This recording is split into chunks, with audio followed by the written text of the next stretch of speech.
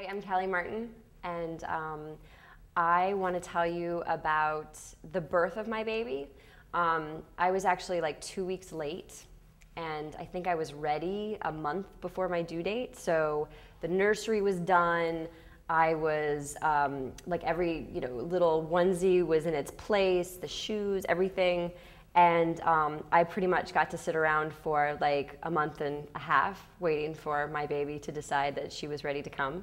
And of course she didn't decide. I was induced.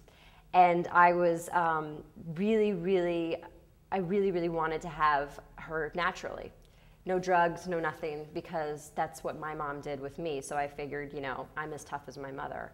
And we got a couple hours into the real good contractions, and once they broke my water, I wasn't able to do it. Once that happened, I went, okay, no, can't do it, drugs, somebody have to have drugs.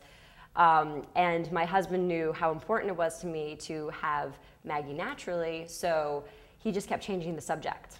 And my nurse kept changing the subject. She'd be like, oh, well, look, it's so beautiful outside. And I was like, seriously, no one's listening to me.